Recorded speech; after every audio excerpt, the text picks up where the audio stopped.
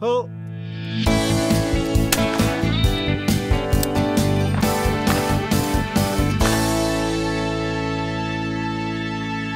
Hello, in this episode of the CPSA's How to Hit series, I'm going to show you how to hit a standard looper from the right.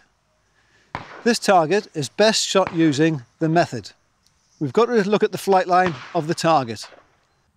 Pull.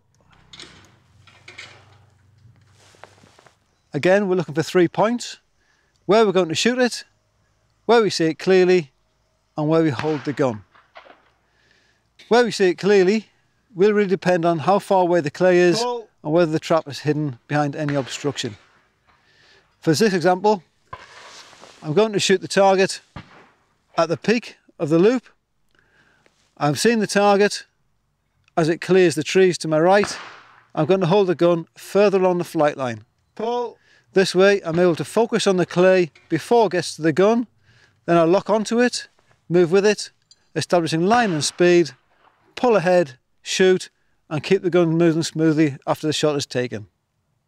As with any target, I'm going to first set my feet towards the break point. I'm going to mount the gun on the break point, wind the gun back to the gun hold point, and take my eyes back to the visual pickup point. Then call pull for the target. Pull. I'm going to pick it up with my eyes, move the gun to it and lock on, move the gun with it, pull ahead smoothly, shoot, and keep the gun moving.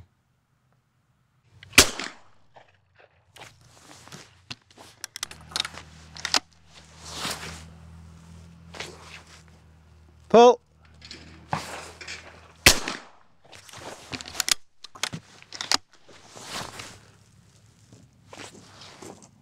Pull.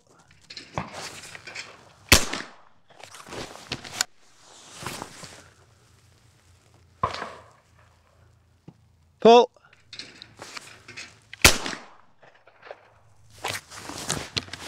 And that's how you hit a crossing looper.